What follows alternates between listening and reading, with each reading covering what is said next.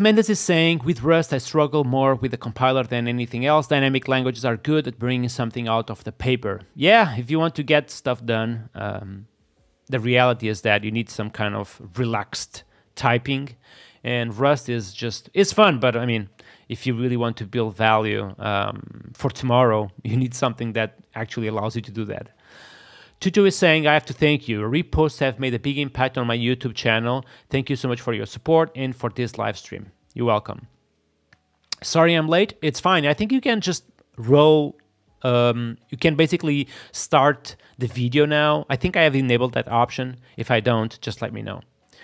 Pumpail is saying, any place of supporting other cases for confirmed validation or custom field name for the same? Well, this is stubs, you know, so once they're published in your application, you can just basically customize them and build everything you want, right? Gomez is saying, what I miss. You did miss a lot, dude. So go back to the beginning of the streaming because we have covered already so much about Livewire and Breeze and everything. So let's keep going, okay? So I'm going to put the chat here on the bottom right. And we do have a couple of things that I would like to show you. So yeah, Laravel Breeze, a very simple starter kit for Laravel. And the features are mainly basic authentication, like login, register, forget password. And once you are logged in, you can see your dashboard, which shows you that you are logged in. And you also have this small profile management page that you can use to manage your user. At any time, you can log out, and that's pretty much it. Once you install Livewire, you have full access to all of the code that is published in your own application. So you can tweak the Livewire component if you want to, or you can tweak the template as well to, I don't know, sometimes you want to add some extra features to your own application and need to tweak this behavior, and you can do that as well. That being said, I want to show you something that I finished yesterday afternoon, and actually Taylor just merged it. So it's very likely to be released early next week. And that's it, the functional API for Livewire, okay? So here, as I have said, we are using Laravel or Livewire Vault, which comes with a class-based API. This is the one, right? But in addition, Livewire Vault also comes with its own API, which is this functional API. And now we have introduced that API as well on Laravel Breeze. I want to show you that. So I'm going to go to my terminal once again. I'm going to type clear, roll back a little bit, and remove the entire contents of my Laravel application. And I'm going to start a new one from scratch, typing Livewire new, Laravel new Laravel. I'm going to choose again, no starter kit, passed as a testing framework, and no GitHub repository because we don't need one for now.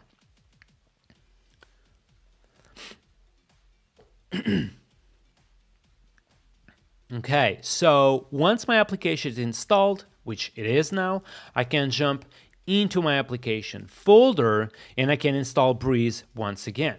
But now, instead of using the regular stable version of Breeze, I'm going to use this branch, which is the one I was saying that I have worked yesterday on the afternoon. It's merged already, however, will be only released next week. So I'm going to type a composer require Laravel Breeze, but the branch I'm working on, by the way, you can also pull this one, but don't tell anyone. And then I'm going to type enter to install this version of Laravel Breeze. Now, the difference you will see is that if I type clear, I can simply type now PHP Artisan install, and instead of having only one option with a class-based API of Vault, I now have Livewire with a functional API as well. And I can choose that option if I want to. So I'm going to select that one. And I'm going to select that one with dark mode as well. And once again, passed as a default testing framework. And by the way, I'm going to just note that we also need to talk about testing because that's important.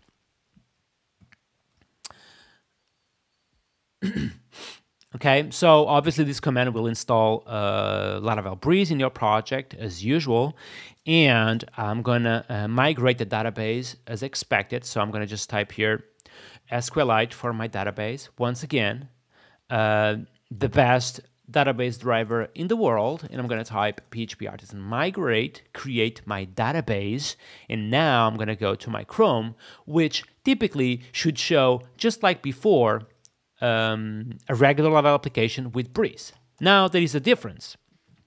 The difference is that before we were having this class-based API Livewire components, but now we have the functional API of Volt. And let's start with the very simple example. This is the navigation bar on the top right, which has a logout button. So instead of having like a full class API for this Livewire component, we simply have a variable. And now, for example, when I wish to click on wire navigate, I'm pretty much calling this variable, call it logout, with this closure. And that's it. That's how simple this new functional API is. Let me show you a more complex example. Let's see, for example, the register full page component, which is this one. Let's go to our Sublime text, click on pages, auth, and register. Obviously, this is a more real-world scenario where you have multiple stuff such as loyouts, state, rules. So there's multiple things happening here. And I want to show you the before and the after. So I'm going to go to this Chrome Laravel Breeze website, and I'm going to go to the source directory, and I'm going to click on stubs. I'm going to click on Livewire, regular Livewire, pages auth, and then register. And let's compare the previous register with this new functional API, okay? Let's make this a little bit bigger. And as you can see on the right, we have the class-based approach, which we just have seen. If you love it, you can continue to use it, but now you have this new functional API if you wish to use it as well. So the loyouts, instead of using these attributes, you can simply call this function loyout to define your loyout, which is, in my opinion, a little bit more smaller and sexy. Then to declare the state, typically you'd have to declare a bunch of properties. Now you just have to pass an array and their default value, which is pretty cool. For the rules, instead of calling a method, you can simply define rules and pass the rules within it.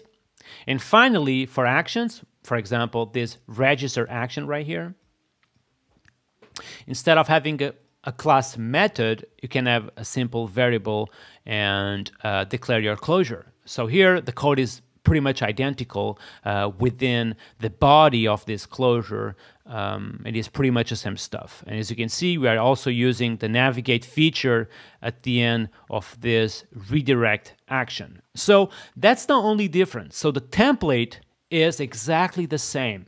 Everything is the same. However, the component definition with this new functional API is written using regular functions. Okay. However, if you wish to use the class-based API, you can still use it. It's also an option, and I think it's also a great option. In Laravel, it's about that. It's about giving people the power to choose what they like the most. How we are on comments here. All right, let's see what people are thinking. By the way, what do you think about Volt and what you think about both APIs? You guys like? Do you prefer the class-based API? Do you prefer the functional API? Do you like both, or you don't know yet, which is okay. Let's see the questions here. Actually, before the questions, I want to show you probably one more example of this new functional API. Let's see, for example, the confirm password. Okay, so I'm going to go to the confirm password blade.php, and we have the code of the class-based approach and the code from the functional API. You can see that the code is very similar, but written on a different way, okay? Obviously, we have functions on the left and a regular class on the right. Let's take a peek on this stuff. Okay, so again, to define the layout, just calling a regular function, where with the class-based approach, you need to type an attribute. For the state, you simply type state with a password with an empty field. And here you need to have a public property. And for the rules, you simply pass an array with all the rules. And here you need an attribute. For the confirm password action, which is, by the way, being used obviously by the wire submit button just below, you can have a regular variable where with the class-based approach, you need a public function entirely, okay? Then the code within the body of these functions is exactly the same code. You don't need to change a thing, which is pretty cool. Regarding the template is exactly the same thing. And one question I get regularly is regarding auto-completion. Obviously, I'm using Sublime Text, so my auto-completion is pretty much nothing. However, if you wish to use something like PHP Storm, you have a full auto-completion out of the box, which is pretty cool. And with GitHub Copilot, to be honest, now at this point, it offers you pretty much auto-completion everywhere, which is pretty cool. Okay, so now that being said, let's see the chat. Sorry for not keeping up with the chat in the recent couple of minutes, but let's see what people are saying. By the way, is SQLite good for production environment? Is Montasser asking. Dude, it depends, man. If you have a lot of writes, probably no. But if you have a lot of reads and not a lot of concurrent users, I think it's perfectly fine. So for blogs, for your small pizza website, for those kind of simple scenarios, SQLite is great. Monari is saying that's pretty cool, but left me wondering how to use traits if there is no class defined with the functional API. That's a great question, Mauricio, and I'm going to show you the answer. So I'm going to go back into my Chrome here, and I'm going to open the Vault documentation. By the way, if you go to Livewire, obviously you have this beautiful website that Caleb have built. You can click on Start here, and you will see that there is this full, beautiful documentation about Livewire. And one of those topics on the bottom left is Vault. You can click on Vault, and once you click on Vault, you can search for traits, okay? And you can see there is a topic called custom traits and interfaces. So if you wish to use like a trait, you can simply type uses and pass the trait name within. So a simple scenario would be, let's imagine, for example, you want to create a trait here, call it, I don't know, interacts with users, for example. Okay, this is your own trait, and you would type like a public method, call it users, that fetches all the users, for example. Something you can do is just type just below uses and then pass this interact with users class, and now you have fully access to this particular trait. Okay, so now you can call users, for example. That's the way it works with traits. However, typically, if you need like some shared behavior, something I will do is I would probably just create just another function, something like, I don't know, users, and then I would pass a function, and within that function, I would perform my work. And when you do something like this, you can now access to these users within this function body to have access to this behavior right here, which I think is pretty cool. Okay. Now, that being said, let's keep going and see a little bit about the chat before we jump into testing and finish this live stream. So people are saying, oh, Tutu, holy shit, this went a little bit down. There we go. For me, it depends on the type and complexity of the application. I think Marels is talking about SQLite. And indeed, it depends. It depends on multiple things. Tutu is saying uses with sorting. Yes, that's the way you use traits with Livewire Vault. Thanks for mentioning that on the chat. Nice idea. Gomez is saying for the functional API. Thank you. Well, it's obviously heavily inspired on Vue and React, but I think it's a very welcome experience for people coming from JavaScript worlds. Merels is saying, I particularly prefer Vault with the class style because I think it's better to the readability. Yeah, it's perfect. Like if you like it and you like the class style API, it's pretty cool. By the way, just to reference, I know that, for example, with Vue.js, you can use Vue 2 or Options API and Vue 3 functional API, and a lot of people still use the Options API, which is very similar to the Classed API of Livewire. So that's perfectly fine. Danielle is saying, like with past, bringing function-based approach is very welcome. Yeah, I love functions, and I feel like a lot of people love functions as well. So that's pretty cool. How to pass a parameter state on the functional API. Can you elaborate in your question so I can answer it with real code? Not sure I follow it. Pumpayal is saying, have you checked the new Start Code Chat feature of GitHub Copilot? I have not. However, typically, I like GitHub Copilot when they actually offer me some kind of autocomplete. You know, so when I type, for example, for each user, do this or that, and then I type enter, and just below, it starts to actually write the code, you know what I mean? I like that stuff. However, when I'm kind of interacting with AI, writing real chat on some separate window, I don't like it that much. But I understand like they are innovating so fast that maybe that will change in the future. But so far, it doesn't click to me. Go outside of my editor to make questions.